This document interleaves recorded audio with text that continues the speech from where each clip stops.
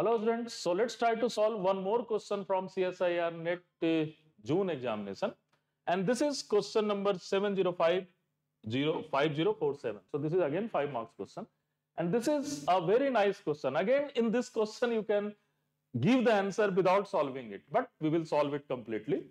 So what is this?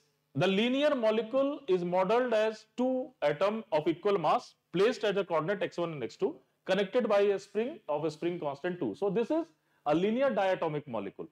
But in the linear diatomic molecule, what is going to happen? The molecule is moving in one dimension under the addition of potential. So there is one more potential is given into this particular in particular system, and that is half m omega naught square x1 square plus x2 square. And now what we have to do? We have to find the normal frequency. So what will be the normal frequency? So students, again we need not to solve this particular equation, this particular problem, but if you want you can solve it, you can get it very easily. What will happen if we are going to solve it completely? Then what will happen? And look at what is going to happen here. So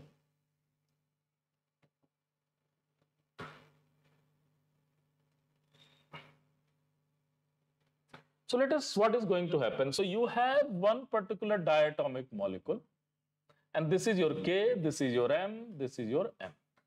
So this is your diatomic molecule, and you have basically, if you will solve this particular diatomic molecule, the angular frequency is omega is equal to 0 and omega is equal to root under K upon mu.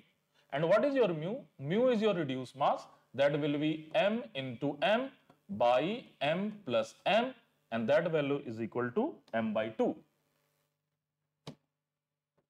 So that value is equal to m by 2, and what will be your omega? Your omega is equal to k upon m by 2, that value is equal to root k upon m. And now you can see, if I will neglect omega square, omega naught square, then my answer must be, if I will neglect omega naught square, then my answer must be, if suppose this omega naught is not there, then my answer must be something like root under, so that will be 0 as well as root under k upon m.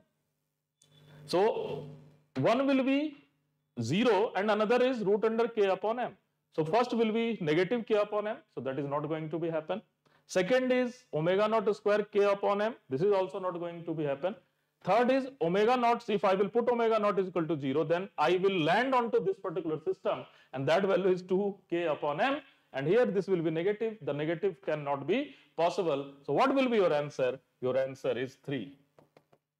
So without solving this particular problem, I can give the answer if we know the fundamental of this particular problem.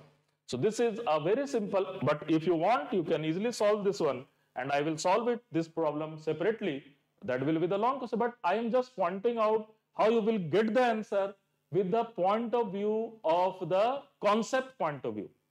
You can easily see, if this is not going to happen, the system will be directly converted to diatomic molecule, and we know all the feature of diatomic molecule, and we can give the answer. So exactly two problem will came in a same methodology, where you, if you are going to understand the basic system, you can give the answer to that thing. Suppose in one more option there will be 2 by k, then I have to solve it. But first I am just saying it is not going to possible, minus 2k by m. If I am putting omega, then this is the imaginary frequency cannot be possible. So obviously the answer will be 3. So this is a straightforward 5 marks question, and you can directly get this answer. Thank you.